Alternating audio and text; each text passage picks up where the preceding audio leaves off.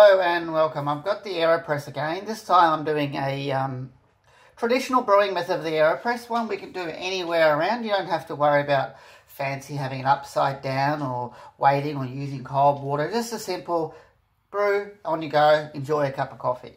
Now, first thing I do, we have the AeroPress. I've got our filter paper with a filter at the end, our ground coffee, but not ground, and our hot water here. Okay, I have done, the first thing we need is to rinse our filter. So we're going to rinse the filter. I'm just going to put that there so you can see that.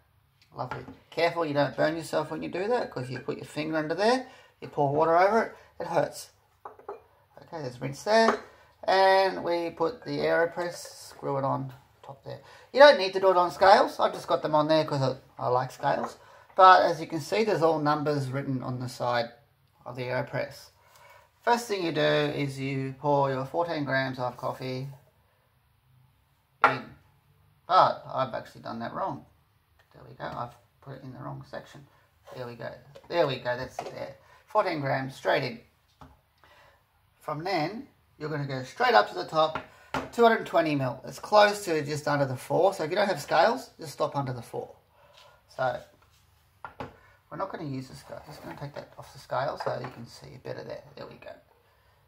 Straight in. Nice and fast.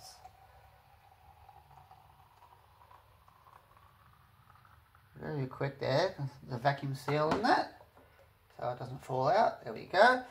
As you've got the vacuum seal on there, just letting it sit there. With a jiggle like that. Alright.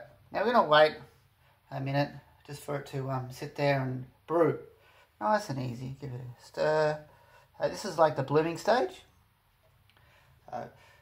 Because we put that seal on so quick, it shouldn't come out the bottom. So it's when you first pour it in, because the filter's there, it'll fall through. So you just be nice and quick and let it sit there. Okay. Aerobie is the guys who made the AeroPress. So it's actually an American invention. It's designed to take portable wherever you want to go.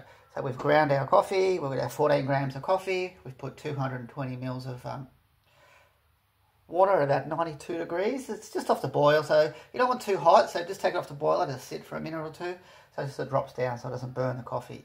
And then that's sitting there brewing our coffee. Now what you do, you just slowly push this down. And that is all you really need to do to make a good AeroPress. This is your traditional recipes. There we go. And you're going to hear a hiss sound. And that's it. And you flip it over. You have your AeroPress. Voila!